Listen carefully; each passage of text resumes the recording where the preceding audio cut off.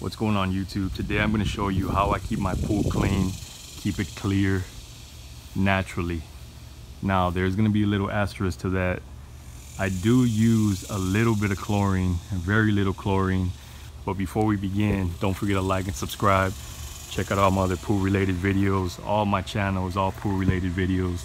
When I started doing my research, I know I didn't want to use a bunch of chlorine in the pool, because who wants red eyes, right? Who wants to smell like chlorine when you get out the pool? And as you can tell here, I have this little, very little chlorine dispenser. See that there? I put very little chlorine. I take one of those little circle tablets of chlorine. I break it in parts, and I just put little pieces in there. It's just like that little piece right there, and that's really all I'm going to use. And I really probably use another piece throughout the season, so that's gonna last me about a month, and then I throw another 2 small pieces in there through the season. You may be wondering what that is in the middle of the pool floating. Now that is a homemade copper ionizer. If you don't know what a copper ionizer is, I'm not gonna get too technical about it, but what it does, it naturally keeps out all the algae. It kills all the algae, or it keeps the algae from growing. One of the two, I really don't know which one, but it does work. And if you've ever priced a copper ionizer, they're about 150 bucks, go all the way up to 400. Might be lucky and find one for 100. Didn't want to pay that for this pool, so I decided to make my own. So it's pretty hot out here. Let's go inside and get this started. All right, so laid out in front of me are the things we need to make our copper ionizer. Now the first and most important thing you're gonna need is 2 pieces of copper tubing. Next, you're gonna need some scissors and a blade. You're also gonna need a pool noodle. We'll get into that in a minute. You're gonna need a bucket with a lid. The smaller the better. This is what I had available. And last but not least, you're gonna need a solar charger with positive and negative clamps, and tie straps. Tie straps are very important. I almost forgot about these. All right, so your 2 copper tubing pieces don't have to have this end right here. You can actually buy a long piece of copper tubing and cut it yourself to size. This is just the cheapest one that I found. They had some longer ones. I believe they were a foot, but they were more expensive. So I just decided to get them with this piece right here. They're just cheaper, but this makes no difference really, this part here. So that's your copper tubing. Right here, you're looking at about, I wanna say 10 bucks in tubing. Pool noodle, you definitely need a pool noodle. This is very important. This is what is gonna provide our flotation for our copper ionizer. You're gonna want a bucket with a lid. Now I've seen some people do it without a lid, but this is not gonna be watertight, but I mean, it is gonna provide some type of protection from the water. You could even seal it if you wanted to with some tape or something like that. Whatever bucket you decide to go with, this is just what I had available. I didn't wanna go out and buy something, so using this here.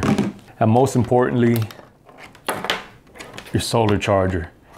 Now, if you don't know which solar charger to get, I will leave a link in the description where you can get this on sale from Amazon. Depending on when you buy it, it's gonna run anywhere from $25 to $35. These also include the positive and negative clamps. This is gonna be important. We'll get into that in a minute. All right, so let's go ahead and start making this ionizer. Now this is gonna be very simple. What you're gonna wanna do first is you're gonna wanna make a hole right dead in the center. Cut these little flaps off here.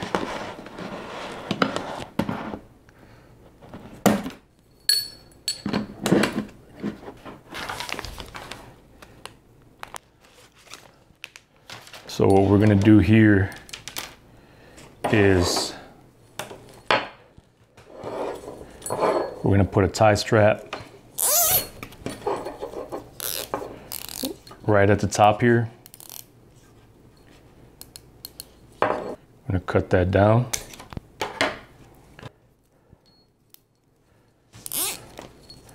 And we're gonna put a tie strap right at the bottom.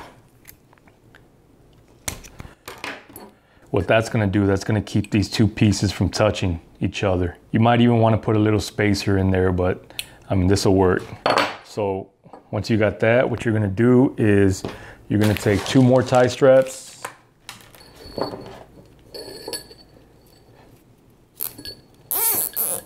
You're gonna put a tie strap on the top and on the bottom. So make sure you have them exactly where you want them.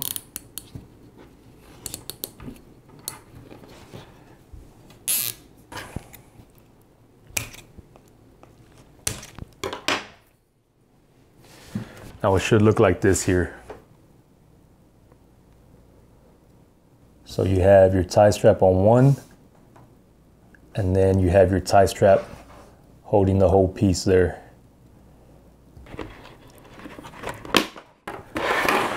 Now what I'm gonna do is I'm gonna cut a little piece of foam here, maybe about 1 to 2 inches. Put this piece of foam, pool foam, just like that. And then on the back of this right here, what I think I'm gonna do is, looking at it now, I can use hot glue, but I think I might just use Flex Seal.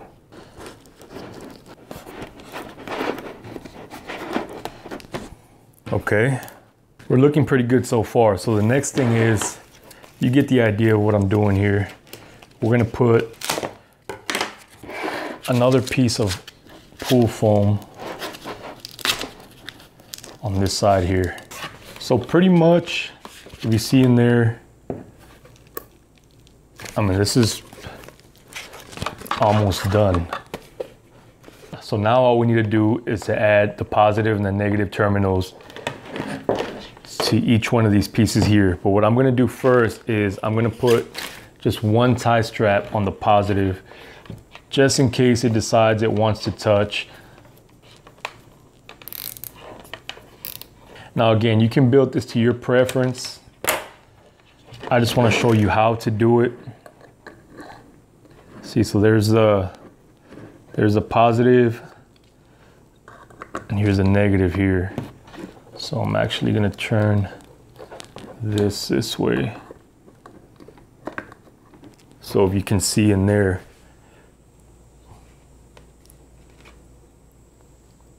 when it wants to touch, it's gonna hit right there and it won't touch. This is tie strap central right here. Another thing I'm gonna do is I'm gonna add a tie strap to the top, just to keep it in place so it's not wobbling everywhere. It doesn't look like it's going anywhere.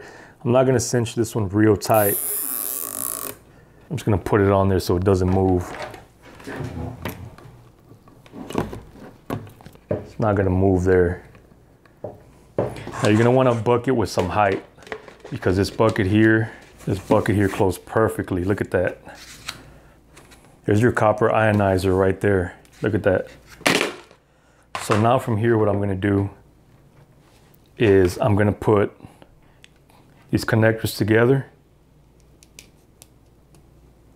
Got that. Now these connectors, I'm actually gonna put in here, just to give it a little seal. Now I'm gonna wrap this with electrical tape. I don't know where it is at the moment, but I'm gonna wrap this with electrical tape just to make sure, just to give it a little bit more of a watertight seal. So I'm gonna put that in there, close this up here. A few more things that I like to do. I'm gonna add 2 little pieces of pool foam. A few little pieces of pool foam. And we're all set. There's our copper ionizer. We even have a little nifty carrying handle there. So now let's see if this thing floats.